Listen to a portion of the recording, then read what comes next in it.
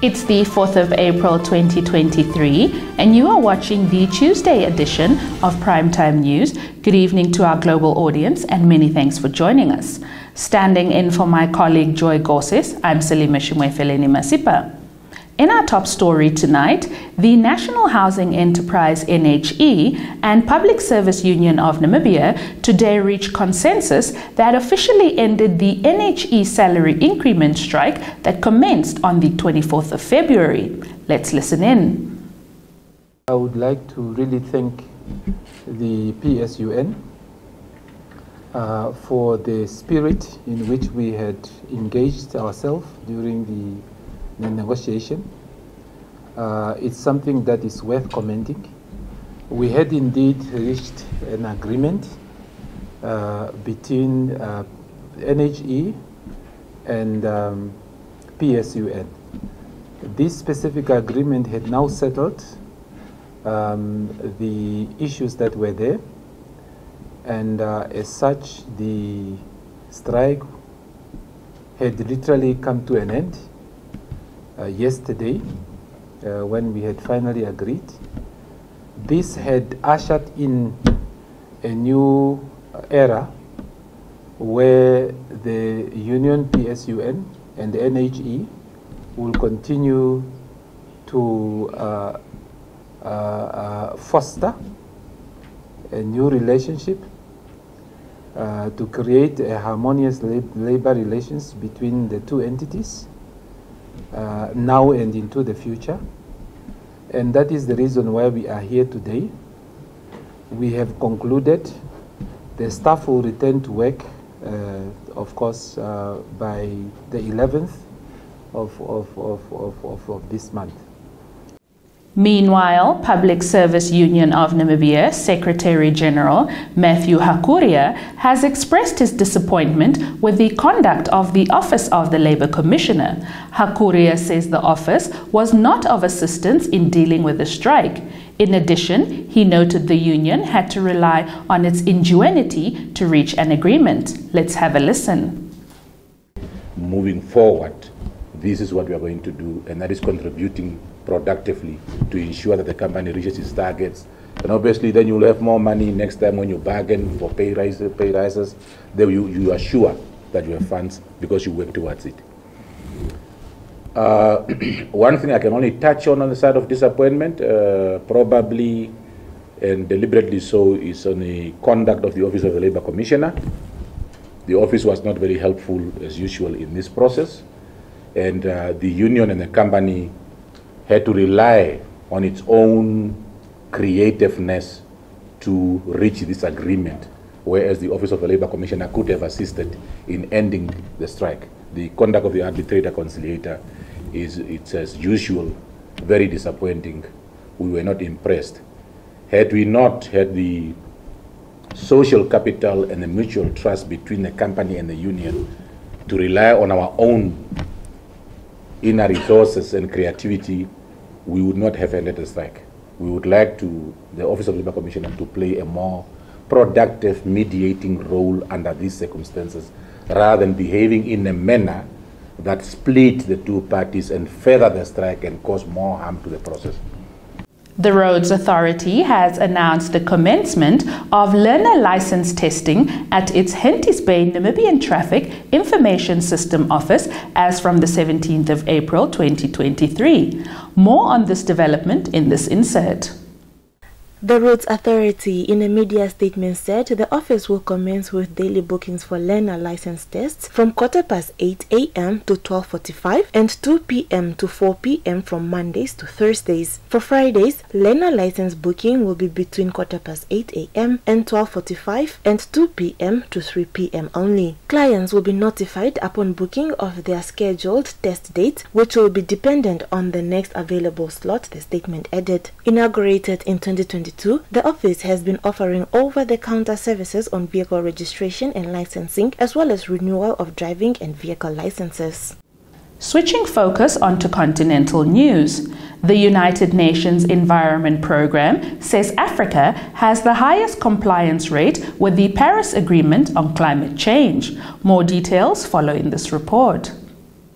Elizabeth Mrema, Deputy Executive Director of the United Nations Environment Programme, told a Continental Forum in the Kenyan capital of Nairobi that African countries have demonstrated leadership as up to 98% of them have submitted their nationally determined contributions, which outlines their country's target to reduce greenhouse emissions.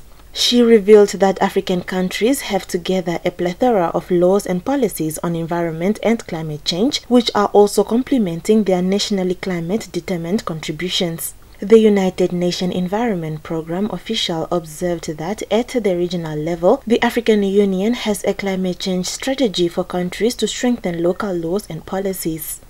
Stay tuned for the business segment.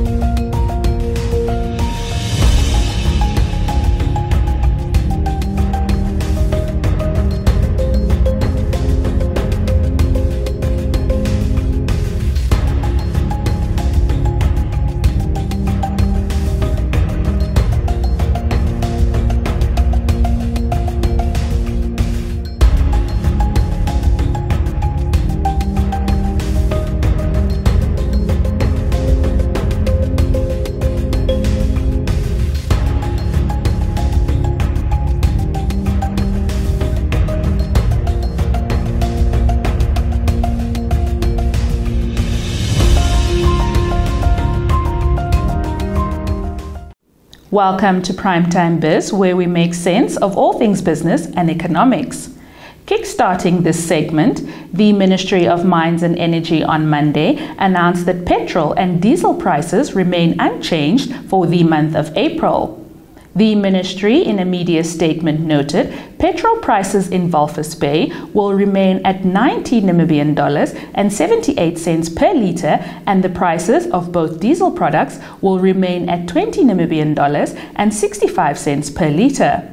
Primrose Harases filed this report.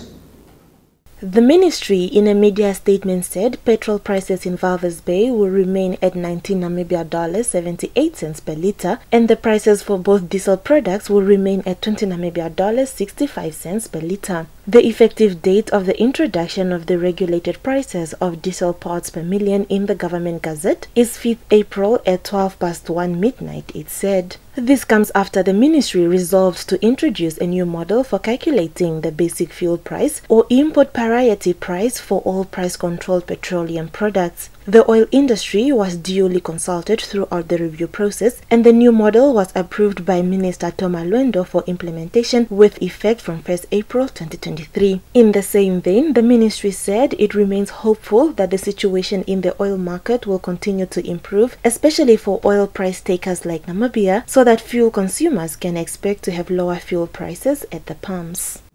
Meanwhile, the Ministry of Mines and Energy has requested the oil industry to ensure fuel consumers are sold the right products under the correct branding at all retail service stations.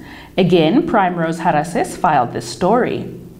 A media statement by the Mines and Energy Ministry on Monday said the selling of ultra-sulfur diesel 10 parts per million under the branding of diesel 50 parts per million needs to be corrected.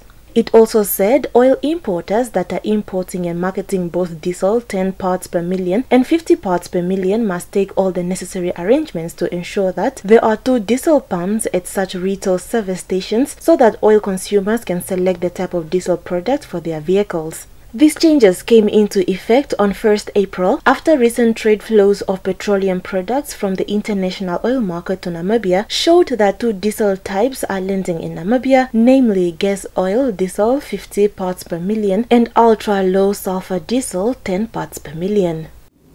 And that concludes our top news segment for this evening. Up next, we have a roundup of the latest developments in the world of economics, followed by the weather forecast.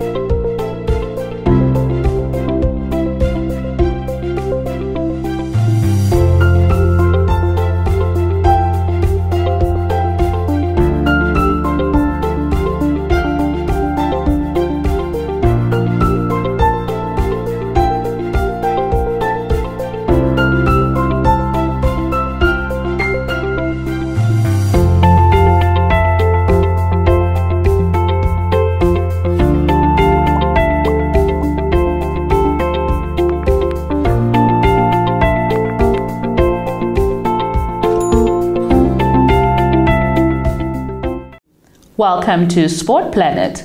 The Debmarine Namibia Premiership dominates the segment. A brace from Nicodemus Haikali was all Tura Magic needed to intensify Black Africa's relegation battle in the 2022-23 Debmarine Namibia Premiership season. Let's hear more from this insert. Rounds 22 and 23 of the Debmarine Namibia Premiership resumed on Saturday after the international football break with games played in Karasburg, Mariental, Rehoboth, Windhoek, Oshawa Rongo and Okahanja.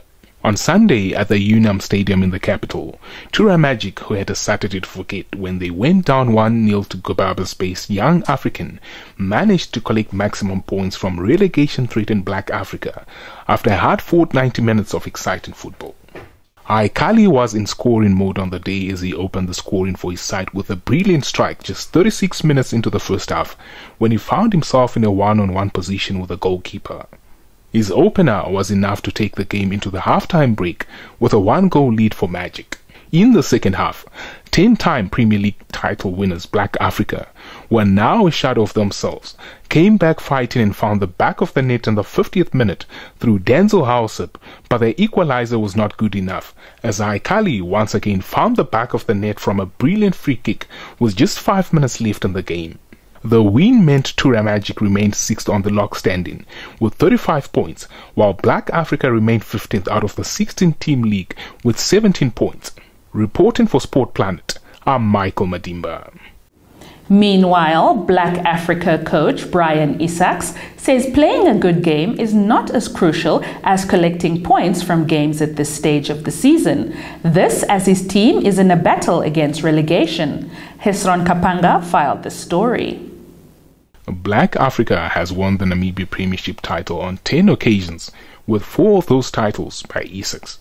They currently find themselves 15th out of a 16-team Debmarine Namibia Premiership. The Katutura-based outfit is on 17 points from 21 matches played thus far. On Sunday, Isaacs told Nampa that as a team they have improved, but what is needed is to start capitalizing on created opportunities. The coach also added that with the resumption of the league for the second round, they added experienced and skillful players to their squad. He further stated that he is confident and hopeful that his current squad will get them out of the relegation zone by the end of the 2022-23 Debmarine Namibia Premiership season. After round 21 and 22 of the Debmarine Namibia Premiership, African Stars are top of the log with 58 points, 17 points clear of second on the log Blue Waters, who are on 41 points from 21 games. Reporting for Sport Planet, I'm Michael Madimba. Your sports roundup is up next.